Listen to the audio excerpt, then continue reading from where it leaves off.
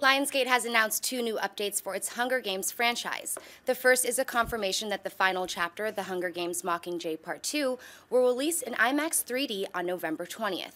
All films prior to The Hunger Games Mockingjay Part 1 have screened in this format. The studio also announced that The Hunger Games The Exhibition will open in Times Square in New York on July 1st through January 3rd, 2016. The exhibition will be a series of interactive elements, galleries, costumes, props, and more to connect guests to a one-of-a-kind experience.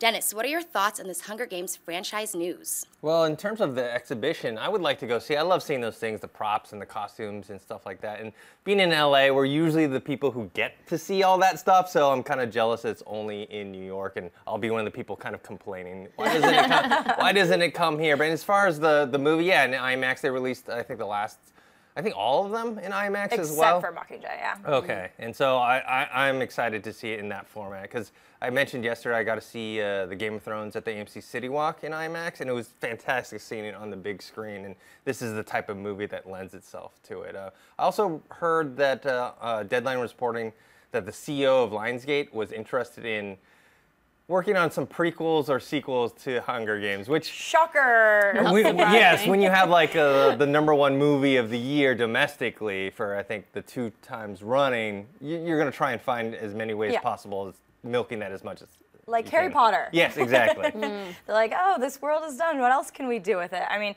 I'm not surprised at all with either of the, these tidbits. Like, usually when I hear 3D, I'm like, oh, great, gimmicky. But that's not the, strategy they took with Hunger Games. It actually just added depth and dimension to it. And with the IMAX element, I think it's beautiful. So I'm okay with that. Usually when I hear that, I'm like, great, you just want more of this, And then that interactive element, again, not a surprise. They're doing like the play. Do you remember that as well, too? And this, so it's just gonna be Hunger Games all the time.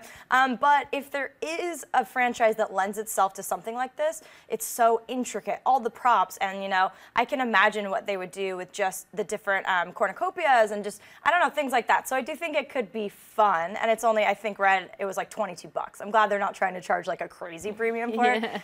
So I'm not surprised, and I'm gonna call it right now. We're gonna extend it for 1 month only. I mean, you're gonna get lots of those, so Leash. Yeah, I really want to see the exhibition because I agree. I love seeing props and the costumes close up. I think that's really cool.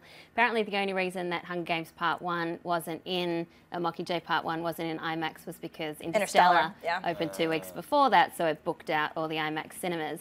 As for the 3D, apparently Francis Lawrence, we've got a helicopter coming to get us. Francis Lawrence said he saw the 3D conversion of Part 1 that they did for China, and he thought it was really great, really immersive. I can't imagine it because usually 3D works better when it's a lighter environment, and that movie was so dark, but he says he agrees. I like how it's really interesting to me how they change movies for different countries. And China, they allow 34 US films a year, and 14 of those must be in IMAX and 3D. So there's a lot of 3D conversion that goes on with these big films, but we'll see that with Hunger Games Mockingjay Part 2. Yeah, and if IMAX had to be selective, it's a no-brainer with Nolan and Interstellar. So yeah, we'll see. Nothing surprising here. Hey everyone, if you liked this video, click that thumbs up button and make sure to subscribe to our AMC Movie News YouTube channel. It's free and helps you stay up to date with all the latest movie news, as well as our daily AMC movie talk show. Also, make sure that you follow us on Facebook and Twitter to stay up to date with all of our special promotions, contests, and prize giveaways.